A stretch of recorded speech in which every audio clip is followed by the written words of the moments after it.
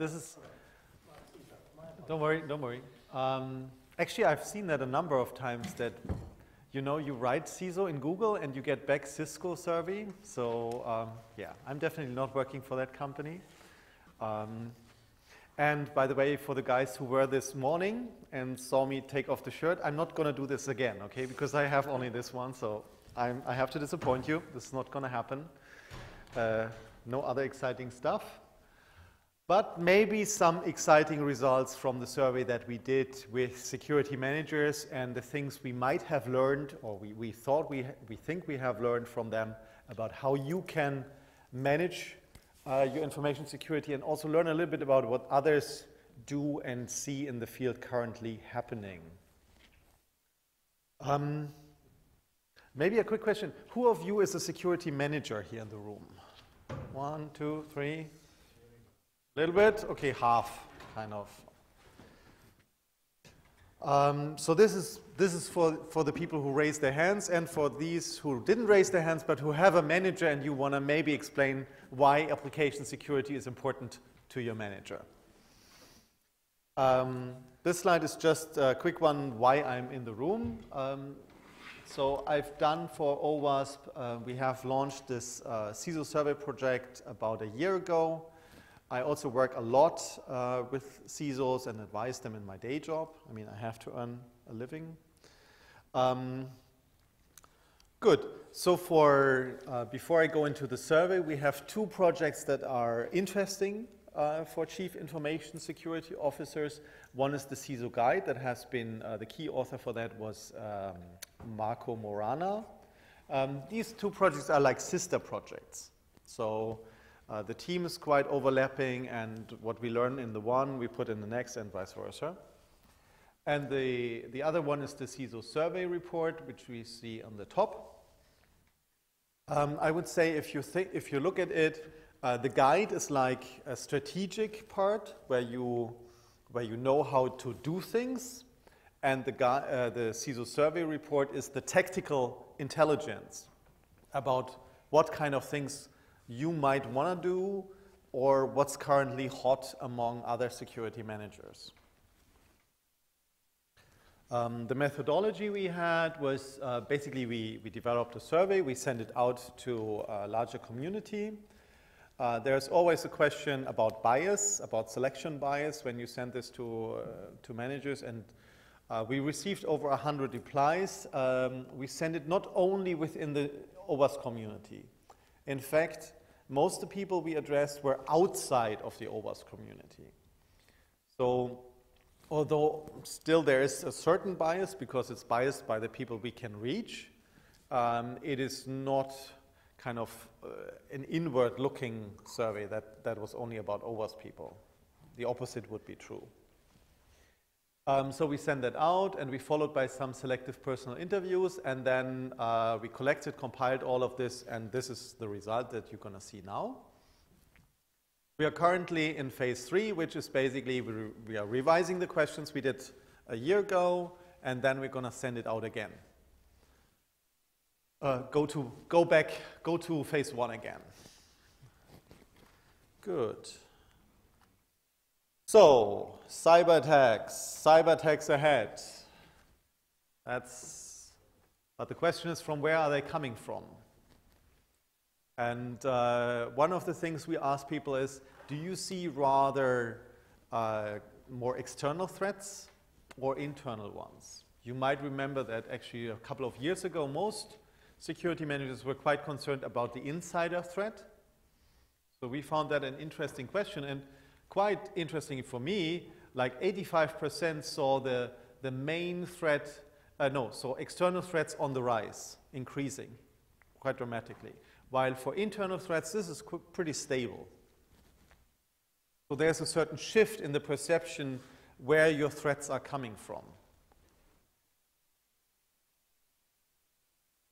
A second thing we looked at is also, what's the main area of risk? I mean, if you look at organizations today, what do they have? I mean, you have firewalls, antivirus, anti-malware, and then you have some application security investments. Personally, I'm sometimes stunned by the fact that actually I sometimes have the feeling there's more money spent here than in application security. I'm not sure whether that kind of resonates with what you experience. But it seems like that the main areas of risk, managers recognize that actually this is now moving towards application security. So if you are kind of thinking about what you should do, you should probably take a look at your balance between these two areas because at least, why is this? Oh, sorry. I should be more gentle with my mouse. Because this is, why is this? This shouldn't move automatically. Okay. Because this is definitely more important currently as a risk source than infrastructure. And we not only asked them what's the situation right now, but we were also wondering, okay, how is this evolving over time? So do we see like, oh, this is kind of stable, or is something increasing? And again, here we asked, blue is increase, red is same, and yellow is decrease. So for application security, they see quite a change in threats increasing. So 2/3 of the managers saw that actually application security threats are increasing. While for infrastructure-related threats, this is more, the majority was more like, okay, this is fairly stable. By the way, if you have questions, you can also ask them during the presentation, so we don't have to wait. Or if you disagree, I'm fine with that too. Yes? Good. You disagree? No, not quite. How many surveys have you actually sent out? We sent out, well, hundreds, and the question is more what we received back. And, or? Because I'm trying to work out whether the 100 is actually. Yes.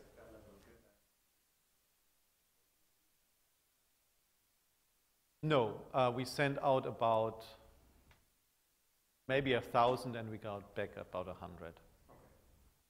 So. Was the survey targeted, or we are just sending out field by survey, rather targeting the companies? The question was whether we targeted specific companies or whether we just sent something out into the internet ether. Is that the question? Yes. We did not target specific companies, but we targeted specifically chief information security officers. So there is a number of conferences that specifically target this group. And we had presentations there. We had personal networks in these areas, so we leveraged that. Not only me, but there's a group of people. We also sent this out through OWASP. We also sent this out to large industry organizations and asked, okay, could you send this to your CISO, and ask him whether he could reply. Okay, brilliant. Thanks a lot for the questions. That makes it much more interesting. So I would say for statistical significance, actually, I feel quite confident with that one because the standard deviation is, well, I think this is still quite okay. Maybe standard deviation 5%. Yeah, well, beyond that, of course, we also asked them, what do you see as the 5 sources of risk? So kind of first we looked at external, internal, application versus infrastructure, and then we thought, okay, what's actually your problem? Yeah? And interestingly, when I talk in my business with managers, often you hear, oh, I don't have money, yada, yada, yada. Yeah? So I was very curious whether that would be number 1. As you can see, it was not number 1. Lack of budget is only number 4. So their number 1 with quite significant distance was lack of awareness of security issues. And then some source code, inadequate testing, and then of course budget and staffing. So these are the things they see as their top 5 sources of risk. Yes, please. Would you say? We did not have a second slot where you could say lack of understanding. So I could imagine that many people might have seen them as the same. So the question was, did we distinguish between lack of understanding and lack of awareness? Yeah, and no, we did not distinguish. So Actually, these are actually the answers people could choose. And there was, of course, it was not only 5, there was a list of about 15 possible choices. I'm sorry? Lack of understanding wasn't one of them. No, lack of understanding was not one of them. Though from a manager perspective, I mean, I work with these guys also in daily life. I think they probably see this as the same.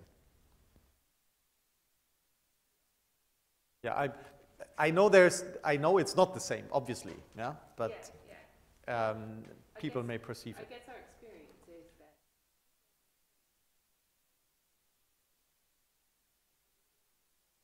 Yes, yes. So this lack of awareness, yeah, would imply it's more, do people understand there's a problem? That's awareness. Yeah, but we did not ask for, after they are aware of it, do they understand what they are doing? Yeah, so we first asked them, okay, what's kind of the sources of your risk? What's your problem? And now we are thinking about, okay, what are you doing about it? So what is your, what do you invest? Where do you invest? Where do you put your money?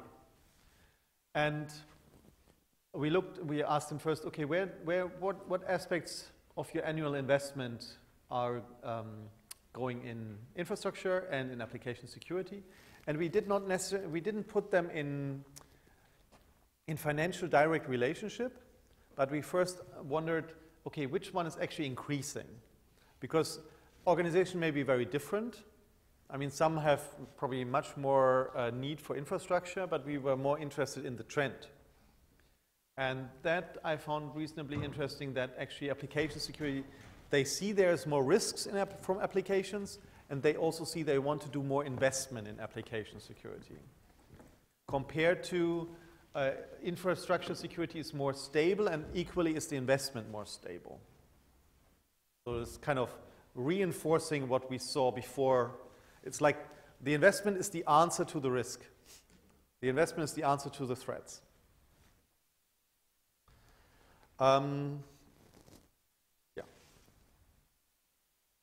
And of course, then we ask, okay, so if you have your investment plans, what are your top priorities? So where do you want to put your money? And maybe where do you want to talk with your manager, whether you should put your money there? And there actually, again, quite strong was security awareness and training. So this actually, in this case, includes understanding. And that was quite significantly clear as position number 1 in the report. Secure development lifecycle, testing, of course, application layer vulnerability management stuff, and code review. So relatively common, but I found it, for example, quite encouraging from my personal view that awareness was number 1 of their priorities where they're going to invest going forward into the future. And we also asked them, okay, so probably you have something like a roadmap or a strategy. Actually, most people didn't. Or they had something and they didn't thought it's still adequate.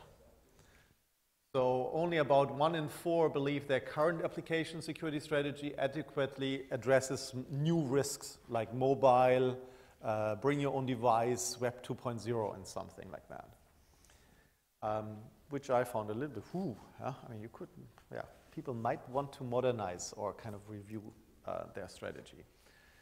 And another thing we looked at is how long is the time horizon for your strategy, for your roadmap.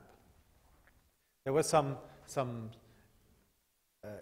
quite exciting outliers, like 3 months, or, I mean, this is very short planning, if you imagine. You do a plan 3 months and then you do a plan again.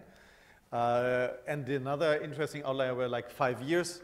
I mean, in 5 years, I have no idea where the world's going to be in 5 years in terms of technology. But you saw quite a strong center of gravity in the range of 1 year or 2 years. So I would say the median, as you can see, is 1 year. And you have quite some people who do 2 years. We found this in so far interesting because we try to correlate this also with whether you have a better chance of getting investments.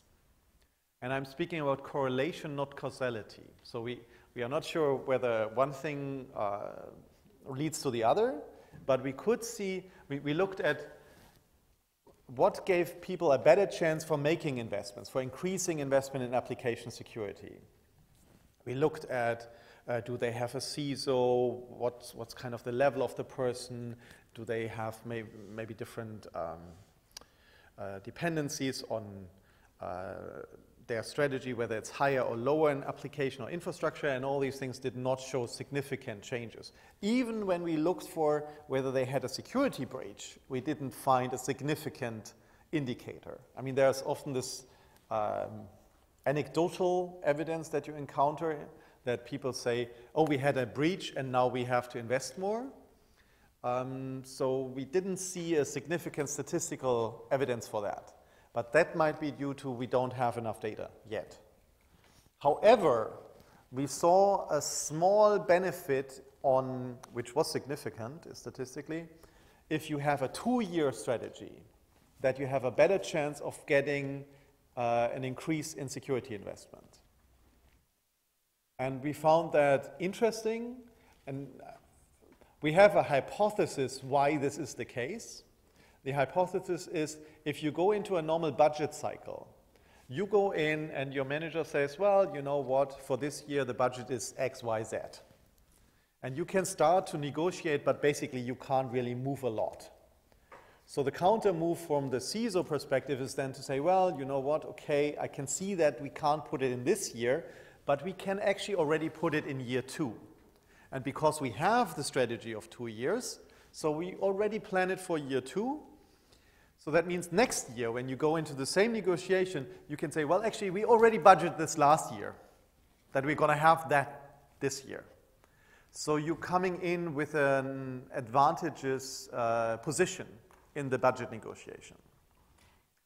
I had that conversation with a couple of CISOs, and they said, well, yeah, that might be the case, but we have not verified that based on statistical data.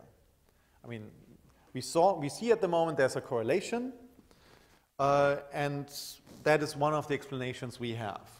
So here, for example, you see this is basically a data set for just 2 years. This is for increase, this is for decrease, so you're quite resistant against decreases of your security investment. While if you go for the whole population, which would be blue, you see that, yeah, you have maybe a 10% better chance of getting higher investments, of increasing your investments, which is not too bad if you're a CISO and you desperately need some money. Yeah. Another thing is, of course, we also, yes, sorry, there's a question. So, did you have a follow-up question?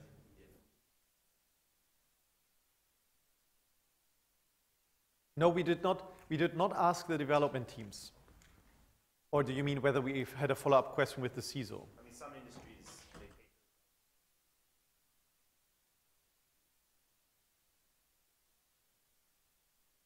take. I'm sorry, I didn't get your point. So you mean whether there was investment outside of the view of the CISO? Normal R&D budget to invest. Yeah. We did not distinguish between these two areas. So we asked the CISO, does your organization invest more? In the hope that the CISO would have some visibility into what others do. That might not be the case, but yeah. On the other hand, the chance is good that he has some idea, because usually you have to justify security investments, and quite heavily. Yeah, so we also looked at breaches. What's kind of the effect of a breach on an organization? And as I said before, from a statistical correlation, we didn't find much. However, it was quite funny. We asked the whole population, after a breach, do you invest more? Do you spend more after a breach? 30% said yes, and the others said, well, actually no. We're not going to change. But when we kind of narrowed down the population and only looked at the people who actually had a breach, then over half recognized, yes, we're going to spend more. Probably because they felt the pain and went through the process. So they know how painful a breach can be and what's the typical consequence. Why do I find this useful? it might be an indicator that security managers are underestimating the effect of a breach on an organization. It might be that, yes, you haven't seen a breach yet, so you think, well, of course we wouldn't change because we are comfortable with what we are doing, but the moment you had a breach, you suddenly wise up, so you learn. So it might be then there's an indicator for the people who haven't been breached yet, or who just don't know yet, that maybe you're under-investing. And if you talk with your managers, maybe that's a conversation you want to have. Okay, so that was about investing. Now we are also looking about, okay, how do you manage your organizations? What kind of things are you doing? How do you build security in, or is just everybody driving by and kind of passing around your security controls and just ignoring your organization? Or for example, one of the key questions we had was, do you use an application security management system? Which is a little bit, or a maturity model. This is a little bit inspired because at OWASP we have OpenSAM, and I personally also believe if you want to write a good security program, you should know where you are. Because only if you know where you are and you basically have an understanding, then you can write a good roadmap where you want to be. A little bit surprising to me was if you look at, we had yes and fully formally implemented, yes without verification, and currently in process. If you take all these three together, it's only 25%. So that means 75% are not using a maturity model, don't benchmark themselves, and basically are not really formally or kind of looking in a structured way at where they are, at the own quality of their security systems. However, there is one kind of glimmer of hope at the horizon, and that's these guys. 40% were saying, no, we don't have it, but we're considering doing it in the next 12 months. So it will be interesting to see whether that's actually true. I mean, you can consider a lot, yeah? But I have still some hope in these guys that they may move here. And that we see an uptick in people actually looking inside, analyzing where they are, and then having a structured approach in improving their security. So what other challenges do people see? Again, I was kind of expecting, oh, budget is so problematic. But quite clearly it was that availability of skilled resources was the key challenge of improving your security programs, of delivering and improving security for an organization. So yeah, budget is on number 4, but it was very clear that people don't have the skilled resources to actually get the stuff on the road. Yeah, there's money, but it's kind of, you don't have the resources you want to use. Yes, please. They're in order. Yes. That's number 1, 2, 3, 4, 5. Do you have a rough idea of exactly how much above the rest of them? I mean, was it a very, very clear? It was not only just ahead of number 2. So this was a clear ranking, especially the first 3. Mm-hmm. Actually, yeah, the first 3 was quite clear. These 2 were, you could have done the scoring a little bit different, then you might have had a different result. So to give you some insight, we use a scoring for this because people can rate between 1 and 5. And we basically weighted number 5 more than just linearly above number 4. But we tried 3 different scoring schemes, like weight 1 maybe double, 1 and 50% more and something. And this order was consistent across different weighting schemes. So it's quite stable. Except on number 4 and 5, they were very close to each other. But these are quite clear.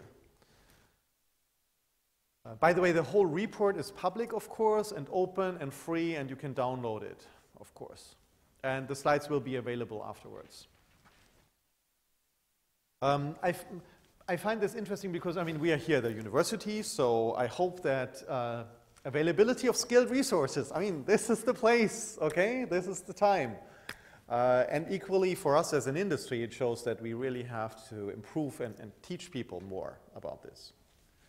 Skilled resources does not only mean pen testers, that means developers, testers who are aware of security.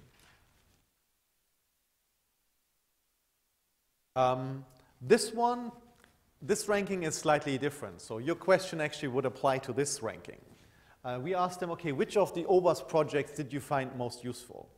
And just as a disclaimer firsthand, we did not give them a list of 160 projects that we have at OWASP, because kind of no brain would really feel comfortable in going through that list and choose 5 and rank them. However, it was absolutely clear that the OWASP top 10 was leading by far. Okay, this was kind of totally clear, unquestionable, while the other 4 were kind of on the same level. So it's like if you would build a tower, this is like the top of the tower, and these are about halfway. And then you have a number of other topics which are maybe 1/4 of the tower. Yes, please. And testing in the last one or not? Testing guide was in the list, yes. Oh. Testing guide was in the list, but it's not. In the list, but not in this top 5. Yeah, it did not make it to the top 5. Yes. What about application security verification? Yes. It was on the list? Yes. Yes, they were on the list. Well, I mean, if you have top 5, only 5 can make it, okay? And to be clear, these are security managers. So they were thinking about, okay, what is useful from our perspective? That doesn't necessarily mean it's the perspective of the development manager, of the testing manager. For example, this one is good from a manager perspective because it gives them secure coding policies. And CISOs tend to think in policies and governance. Yeah, development guide is maybe, yeah, you can think about. OWASP top 10, yeah, awareness tool. And obviously you also have a bias that people didn't know everything, okay? You have a lot of people who just don't know this stuff, and then, yeah, they can't really judge. Another thing we asked, this is more kind of internally in OWASP, but I find it also worthwhile to share. We asked, what do you find useful from OWASP? So what do you expect? What kind of, what significance does OWASP material have for you? And it was quite clear, awareness is very useful for them. Code development guidelines, policy, testing, so that would include testing guide. However, for example, going to conferences, yeah, is useful, but not as useful as the awareness material. So yeah, we are happy to be here at the conference, but well, yeah. What else? Yeah, 2 more things. As part of, we were also wondering what is actually part of an information security management program. So what do CISOs see as part of their role, and what do they tend to just ignore? And I mean, it's kind of obvious, you have requirements, risk management, most people kind of 3 and 4. I was even surprised that it's only 75%. The red one is what's planned to be in there, and then no plans to implement is the green one. So I was even surprised that it's only 80% or 78% in these 2 areas. However, what I found quite astonishing is use of as SDLC. Only 48%, only half of people see this as part of their information security management. I mean, personally, I thought, well, actually, everybody should have that. I mean, but yeah. Yeah, I know I'm wrong. I know. The lady in the front is kind of shaking her head. Yes, I know. And I'm an idealist. I'm a naive person. However, so this was quite interesting to kind of understand, okay, what are others doing? And for example, threat modeling is really not in play. And we can preach, but yeah, it is not really widely adopted. While here on the top, you see some stuff that you can do. Yes? Would you say that's more because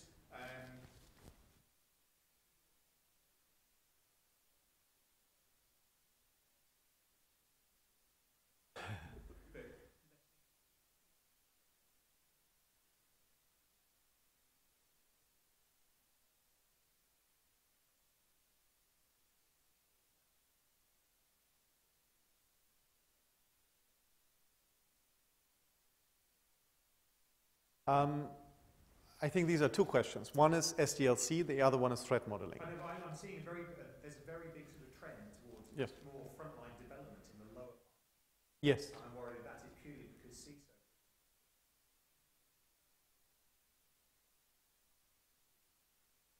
Yeah. And then concentrating on the strategy. So the question for the live stream is the CISO maybe only looking at strategic priorities while totally ignoring the work, the real work to basically people, and don't even care and don't specify in their information security programs. Yeah. From the data, I mean, there's some indication. We did not investigate deeper whether that's the source. From my personal experience, and I've been working with a lot of CISOs, like hundreds. Actually, no, I don't think that's the case. It could be, but I don't think, because I think most CISOs would know if you're using a secure development lifecycle. Sorry. So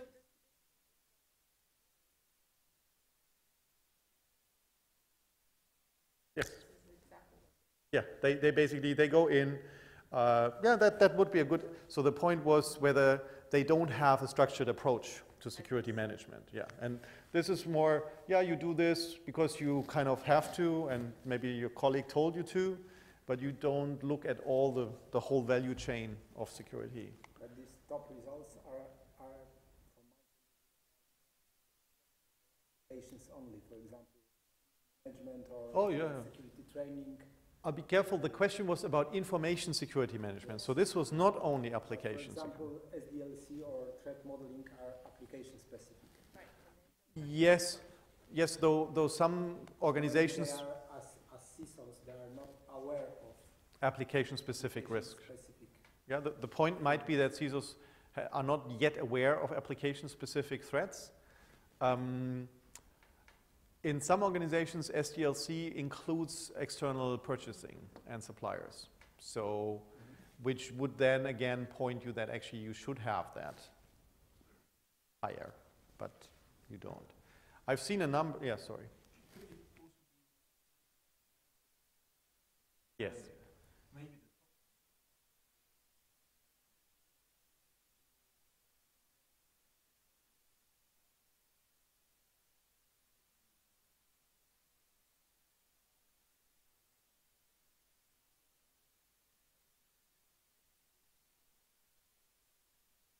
Yes, that might be the case. Yeah. That's only really a short term.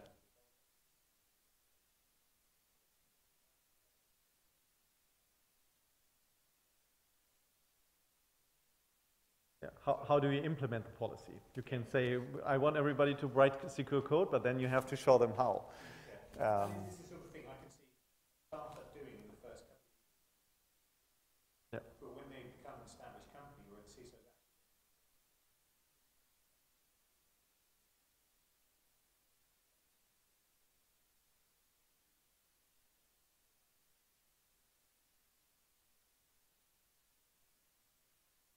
Yeah, I think, I mean, there is some truth in different things, and there's a lot of speculation you can do, obviously. I hope we will get a much larger data set with the next survey, and maybe can drill down a little bit.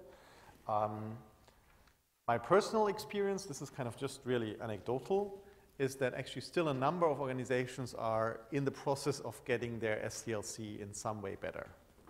And it's totally stunning for me when I go in and work with these companies that their SDLC is kind of more basic and doesn't really include security problems. And then you kind of see there's a lot of opportunity to improve, yeah? So, yeah. Sorry that I don't have a better answer. It's just, I present you the data as I have it. Actually, at the end, there might be, I would also very much welcome ideas from you about what other questions we should ask. Because asking the right question is quite important to get a good answer. Another one was also, we were wondering about what frameworks do people use. So for example, is ISO 27001 widely used? Which you can say it is. It's close to 50% are actually having that in use in their organization, which is not surprising. I mean, if you talk with people, it's fairly common. Then PCI DSS, well, yeah, if you touch credit card data, probably you had to go through this painful process. ETIL, NIST, National Institute for Standards and Technology of the US government, COBIT, CMMI, which is a maturity model, ISF, BSIM, and you know what, then it kind of got a little bit depressing for me because OpenSAM is the OWASP maturity model, and personally I'm a big fan because it's so easy. I mean, compared to some of the other models, you kind of, in them you have to read like 200 pages and write 100 at least to get started. With OpenSAM you read like 30, 40 pages and are done in a day. So I'm kind of, well, I think we have a marketing, a promotion problem here. Still, I hope, you know, I'm an idealist, I'm an optimist, so I hope we can maybe work on that. Yes, sir. I see the data. A lot of us have invested in BSIM or OSAM. How do you interpret this slide? Oh, okay. I mean, first of all, I would say what I interpret is definitely ISO 27001 is well established. Right. So if you're going in an organization that doesn't have anything, that seems to be useful to some degree, or people require it. And for the others here, BSIM and so on, CMMI, actually I think this is, how would you say, the race is still open. Sorry, yes? Yes. So it's not like OpenSAM is more or less reduced to Sure.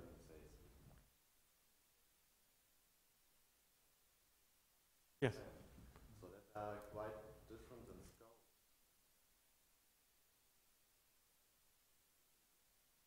Strong impression on the like there are frameworks in use, but you can't targets. Yes. There are things that are the Yeah. same, but there are quite different parts of it that are not. That was not an exclusive choice, just to be clear. You could tick all of them if you wanted to. So, I mean, you can be very much right. It could, for example, another indicator could be that most organizations are reasonably okay with the basics. You know, getting ISO, getting PCI DSS, kind of doing your base homework. But they haven't really dabbled into maturity models or application security yet. It's the same. Yes, yes. It kind of, it fits with, they have not a structured approach, or their structured approach is not sophisticated enough, not mature enough. That, yeah, the data kind of supports itself, yeah. Yes? So I think this slide is similar. Not about areas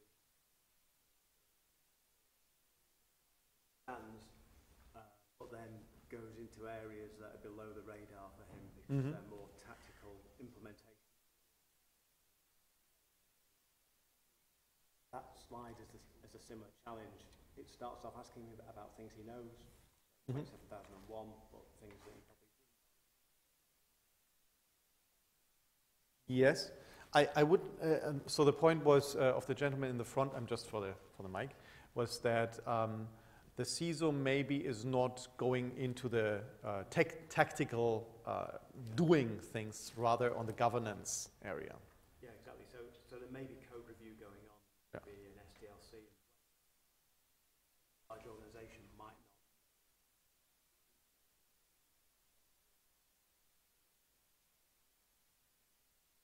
Doesn't mark it as currently in use.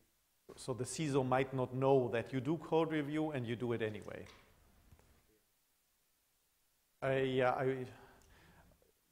I'm not so sure about whether there's, well, I mean, there's stuff going on that the CISO doesn't know, for sure. It's more usually the stuff that you don't want to tell him. I mean, the good news tend to make it. The bad news, but yeah, I mean, there's a lot of hypothesis we could, and speculation. I mean, it's consistent, yeah. You're right, the two data sets are consistent in that regard. One thing maybe from our conversation now would be to say application security hasn't made it yet on the desk of the CISO. I mean, they want to, I mean, at the very beginning of the presentation, you saw they know we have to invest more in application security. So they know that. But it seems it hasn't trickled down on actually doing stuff. Okay, so one last one was we were also asking, okay, do you actually kind of look at quality and effectiveness? Do you assess your own quality of your security programs? And I'm sorry that I think the characters are too small on the screen. So some of them, actually quite a number of them, do at least some internal self-assessment. We did not quantify whether that's kind of, it happens once in a lifetime or once a year or whatever.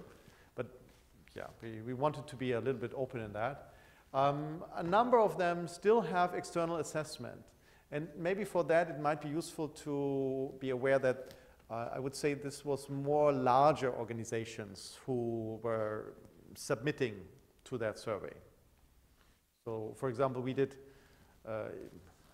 have quite a large part of the population was very large corporations, and only very few were smaller organizations. Code review, assessments, and well, there's quite some people who just don't do assessments at all. So yeah, we implement stuff and then we don't measure. Good, or not so good. Let me see. Oh, that. Yeah, and that is then whether you do that externally, so verification of the security of external partners. So if you buy stuff from someone else, do you actually verify what their security posture is? Because you use their software, so they are part of your risk, of your security problems. Some of them do, by your organization's application security or procurement functions. Some rely on self-assessment by the partner. So basically you ask them, please assess yourself and tell me what you think. Yeah. Some use independent external assessment. So that would be like an audit. And then some just trust people. Yeah, like about 1 in 4 trusts. They say, well, if we trust our suppliers, we don't do any security assessment, and we don't ask them. So I find this quite interesting because if you think about how deep people are integrated with their suppliers today, this could be a blind spot for organizations. Yes? This is with regard. This is actually in general, so infrastructure and application. So the question was about verification of security of external partners, providers, and contractors. You don't believe that answer? No, I think they might have answered it thinking.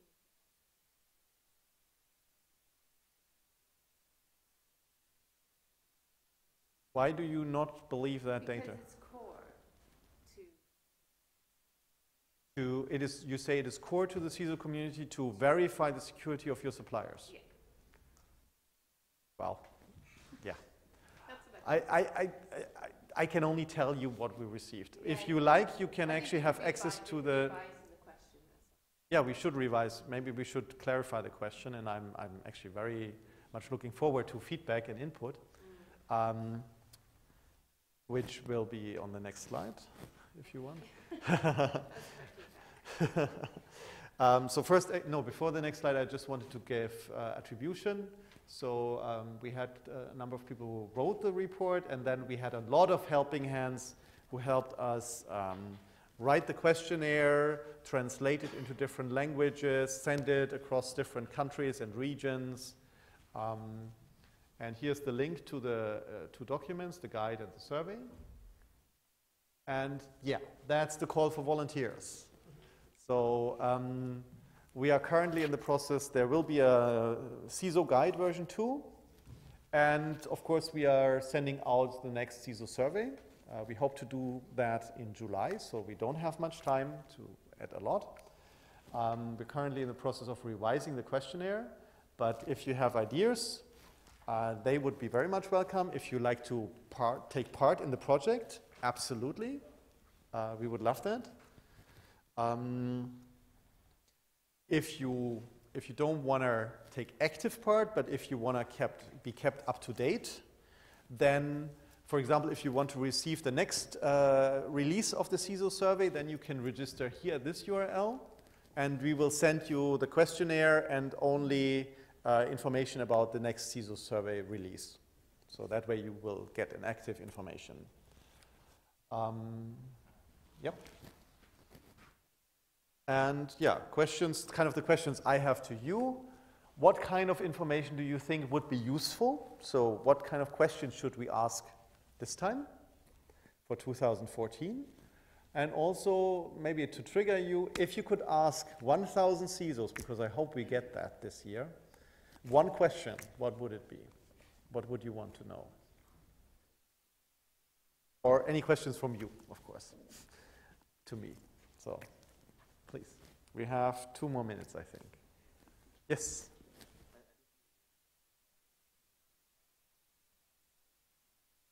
In response, how do we get them from no?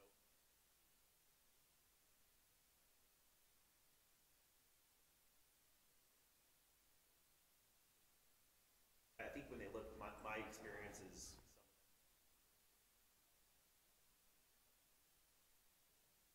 Mm-hmm. and when they saw vSIM, they get incredibly overwhelmed.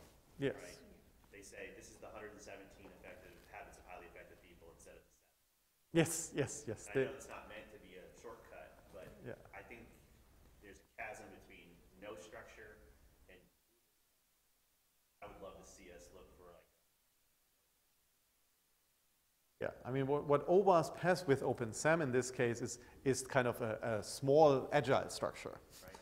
You don't have to do the 117th good habits for security management. You can have actually just 7. But we have that already. I guess my point is, how do we better advertise that to the people who lack? I don't know. Yes? And the number one issue. The lack of skills? Yes. Actually, that is something that we are looking at OWASP right now. So the OWASP board decided at the beginning of this year that as a strategic goal for OWASP will be to tackle that, to develop and roll out development training, secure development training in a wider area. So kind of provide training material for free, maybe even do video training and so on. So this is one of the strategic goals for OWASP. So we very much see that as something we can tackle. With the promotion, yes, it would be nice to do it, but I'm not sure, I don't know yet the best answer how to tackle it. Okay, people are leaving, so I'm probably over time. Oh, I'm still okay. Just about. Yeah, just about. Have you tried to analyze this data, comparing different types of organization, for example, bank versus software vendor, or versus application as a service vendor? The question is whether we split the data and sliced it depending on organization type. The data set was not big enough to slice it and still have statistical significance. So if we get this year more people, then hopefully we can do so. But in this case, it wouldn't be prudent to do so. Then, yeah, thank you very much for your attendance, for your questions. Please join the mailing list. Thanks a lot.